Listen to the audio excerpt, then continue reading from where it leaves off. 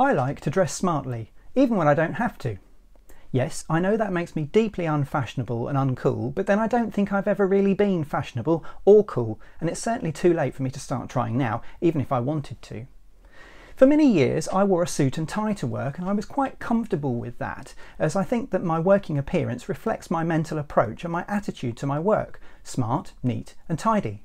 But one client I've worked with recently has a much more relaxed dress sense than what I'm used to.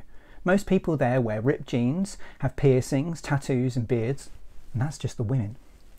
I went along with their casual approach for a while, but I didn't feel at all comfortable with it, so I reverted to dressing just a little bit more formally. Not a suit and tie, but proper shoes, chinos or unripped jeans, shirts with collars, and yes, a waistcoat and a jacket in the cooler months. I dress like that outside work too, because it reflects who I am.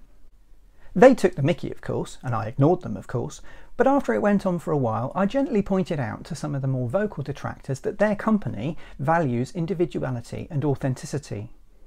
In an environment where an alternative look is so ubiquitous that it becomes normalised, is it still alternative?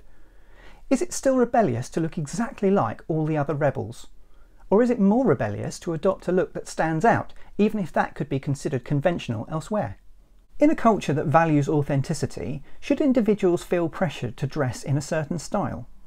Or should they be free to dress in whatever way makes them feel comfortable and that helps them to focus on delivering quality outcomes in a working context? I continue to dress like a Victorian industrialist, and they continue to take the mickey, but with a new respect for my individual sense of style. And they even got me some rather natty waistcoats as a Secret Santa gift. Does dressing smartly, even when I don't have to, make me weird? What do you wear for work? Does it affect how you feel about your work? Let me know in the comments.